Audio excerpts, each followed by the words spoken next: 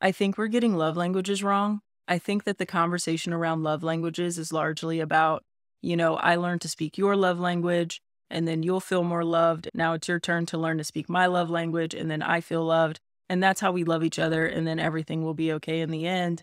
And I think the efficacy kind of speaks for itself. I normally look at things that way like, is this actually effective? Is it working? It looks like no. It looks like a no for me. But it's not that love languages, like the concept in and of itself, is flawed. I think the only reason it took on so much is because we see validity in it in certain ways, right? Like we see ourselves in this philosophy. We have sort of collectively decided that it is true for each of us on some level. The more I started to heal my own wounds and sort of deconstruct my own way of looking at relationships and love, the more I started to realize that it can work both ways. I can also learn to expand the ways in my capacity for being able to receive love. I can learn to see love in places that I didn't see it before, and I can learn to feel love from gestures that didn't used to speak to me that way before. A lot of this for me has been, like I said, just natural through the healing journey. And so, as an example, for me, I'm someone who grew up with a certain level of financial abuse. I abuse you, and then I give you gifts and money to make up for that abuse. And so, naturally, after growing up in that kind of household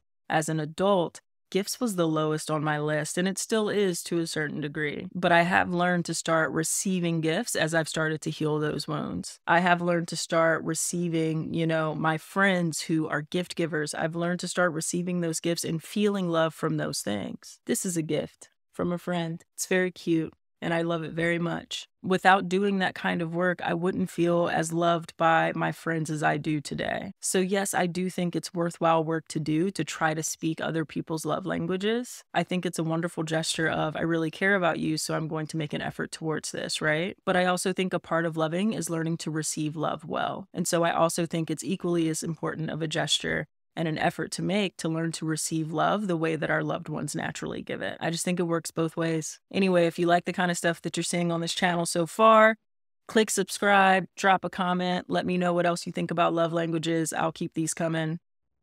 Bye.